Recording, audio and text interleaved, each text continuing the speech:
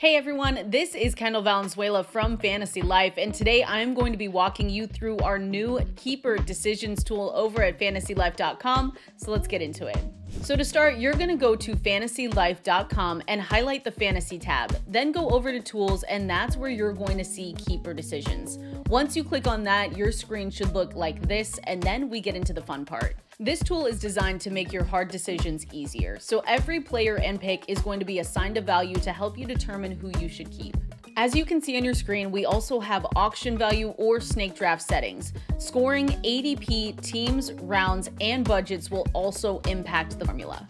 So let's test this out with a recent keeper question that I've been asked. First, you're going to pick your scoring and ADP source, which you can see at the top of your screen. Then you are going to go ahead and set the number of teams and rounds that this corresponds with. And next, you're going to search for your player, which in this case is going to be Anthony Richardson.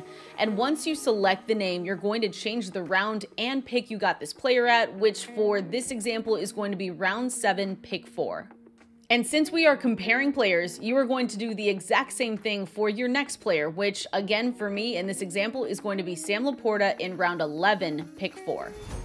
Once you have added these players, they will run through our proprietary algorithm to determine which player gives you the greatest value. You'll be able to see things like the player's overall rank, fantasy point projection, and their keeper value as well, making those hard decisions easy.